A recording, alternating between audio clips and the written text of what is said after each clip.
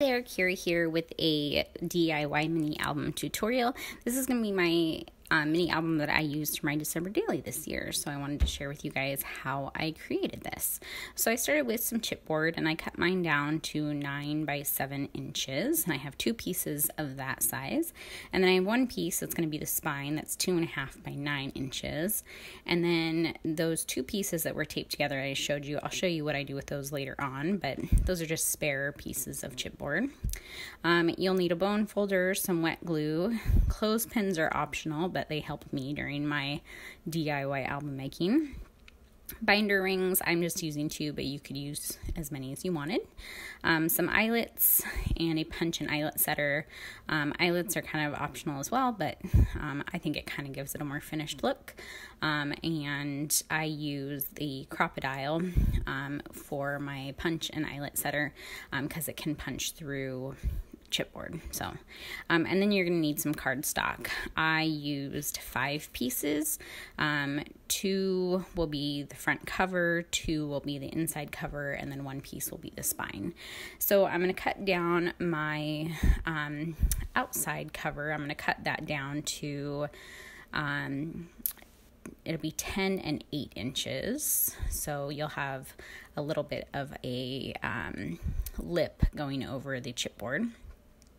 This is a little different than how I've done my albums in the past as far as covering them, because I am doing a different color spine this year, but I really like the way that it came out. So I'm just positioning it because this paper that I'm using, it's got like these reindeers that are like kind of dancing through the snow. I guess they're running, but they look very, very festive and happy as they're running. So maybe I think they're jumping.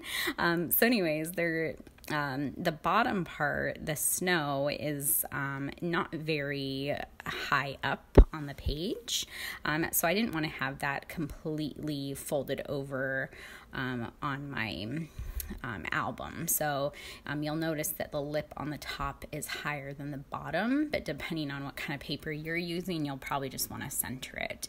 You'll notice that I am not placing it completely over to one side, so there's a little bit of the chipboard is hanging over, and that's just where my spine is going to go. So there's no like reason for how much I'm having it hang over. It's just whatever I felt like really when I was making it.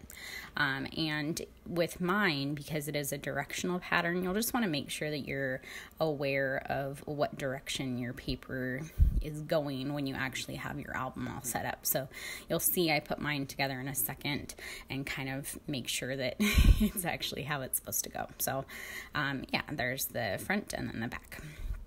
So now I'm going to add the spine. The piece that I used, or the piece that I cut for my spine, I believe I cut it at, so it's going to be 10 inches high, and I believe I cut it at 4 inches. And again, if you want to do a spine, you don't have to do a spine as a different color, but if you want to, you can make it as thick as you want it to be. So that's just the measurements that I went with there. So I'm going to go ahead and glue this just right down smack dab in the center of that piece of paper. So this is the chipboard piece, and again that measures at 2.5 and 9 inches. And I'm using the bone folder. You'll see I'm using that to smooth down all of the wet glue and just to adhere it really well to the paper to the chipboard. So now I'm going to add my front and my back cover, and I'm just going to slap down some glue, and then I'm going to adhere one side right down next to the spine. And this is where those two pieces of chipboard taped together, this is where that comes in. So all that does is makes a little gap that's even and symmetrical down your page, that will make it so you can actually fold your album open and close, which is kind of the point, right? So I went ahead and adhered that down. I'll do the other side here as well, same as the first. So just a little bit of glue down, the side down, and then I'll put that little piece there. And I just kind of eyeball kind of where the book is going. I'm not too worried about it being exactly perfect. This is a handmade DIY album that really only my family is going to see. So, well, and all you guys. But I don't need it to be exactly perfect. So now I'm going to cut the corners off of my album here, and you'll see why I do that in a minute, but basically it just makes so your album corners aren't really sharp. It gives it a nice kind of clean, streamlined corner when you've got all your paper folded up. So I'll zoom in and show that in a minute. But first, I am going to fold down my top and bottom edges. I do the tops and bottoms first, and then I do the sides last. I fold it up with my bone folder first because it's a little less to deal with when I add my glue. And then same thing, just add some glue, adhere it down with your bone folder. And I like to pull up so the paper is going towards the center of the album when you're adhering down, so you're not getting any gaps between the paper and the chipboard. And then I use clothespins because I don't like to wait for glue to dry. However, I do use the quick dry tacky glue, which does make it dry a lot quicker than a lot of other wet glues. But you can use any wet glue that you want. You can even use like Elmer's glue, works just fine. That's what I've used in the past, and it works just fine. So I'm going to be doing the, I guess this would be the bottom now, and I will do it the same as the first. And then I'm going to kind of explain how I do the center, because towards the end I forgot to unzoom after I zoom in here. When I do the corners, I forgot to unzoom for like the rest of the album, which rookie mistake right there, right? Anyways, I forgot to unzoom, so you don't really get to see how I do the center or the interior of the album.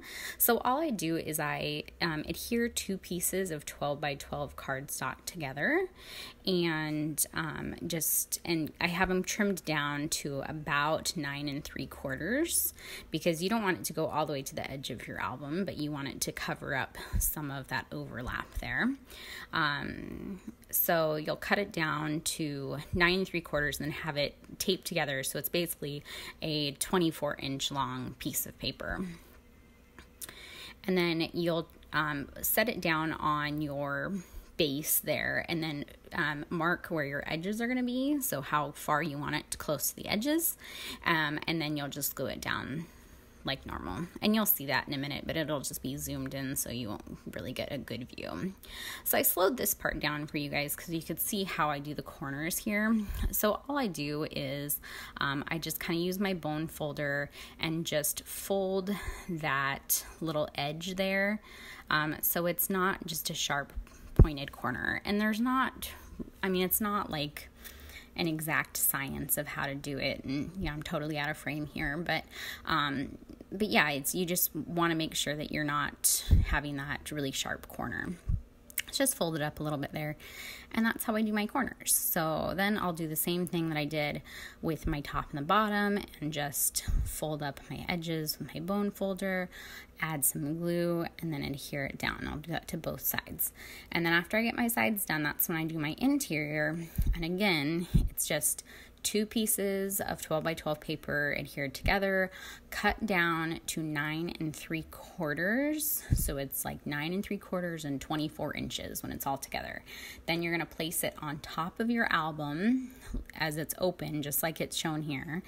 And then you're going to trim down your edges to where you want them. So you can make it go, a 1/2 inch to the edge or 1/4 inch. It's completely up to you what kind of look you want for your album. So I think I did mine about a 1/2 inch to the edge, maybe a little less, but anyways, here is the interior that I used, and it's adhered together, and I'm just marking it to trim it down now, and then I'm going to trim it down and adhere it to my album. Once I have this adhered to my album, then I'm going to punch my holes. With the binder rings that I use the 2-inch binder rings. So I believe that I did maybe 1.5 inches between my holes. So I don't like do exact measurements here. I just kind of go with what I think is going to look good. So I think I went from the seams, I went 1/2 inch on each side from the seams. This is where I punched my holes. And then I added my eyelets, punched those in, and here I'm marking where I'm going to punch my holes there. So I just went from where the seams were and then went 1/2 inch on each side. And then I went a full inch up, and then you'll see there it's done. My eyelets are in, and I'm just getting my binder rings in there. And then once the binder rings are in, that's it. You're done. You can add your pages. This one is, since it's a 9x7 album, it can hold a 6x8 page is basically what I made it for.